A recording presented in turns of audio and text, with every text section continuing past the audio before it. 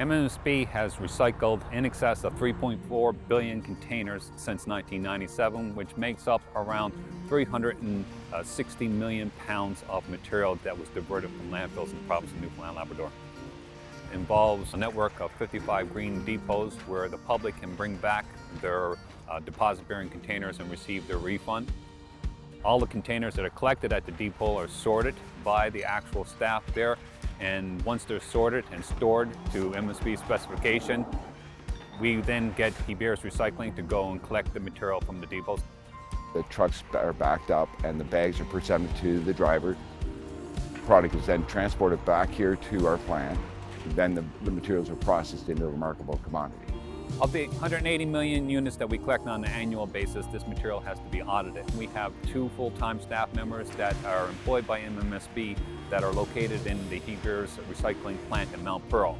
These staff members will actually open up the various bags and count and ensure that the count is accurate, plus they'll be looking for missed sorts and contamination.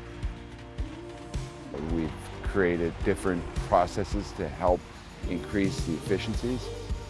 Our main innovation has been the EnviroPactor. We have developed a piece of compaction equipment that we have in the back of all of our pickup trucks. And when they're going to the depots, we reduce the volume at the back of the trailer and increase their payload by almost 400%, reducing the carbon footprint of the transportation. So Hebert purchases the plastic containers from the MMSB here at our door in our plant. The material is then ground into a 1/4-inch flake and placed into large tote bags. That material is then sold to a plant in Montreal, and their uses for the plastic is basically to make rolls of film. Those rolls of film are sold to the medical industry. It can be used in carpets, it can be used in t-shirt making, and it's a very sought-after commodity. We do an excellent job in the province of Newfoundland and Labrador as it relates to recycling beverage containers, but we can do more. But doing more is involving people in their homes, out of homes, businesses, institutions, and schools.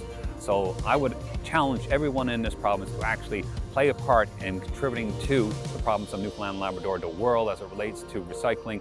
And by doing so, we're going to leave the planet in a much better place than for our grandchildren in years to come.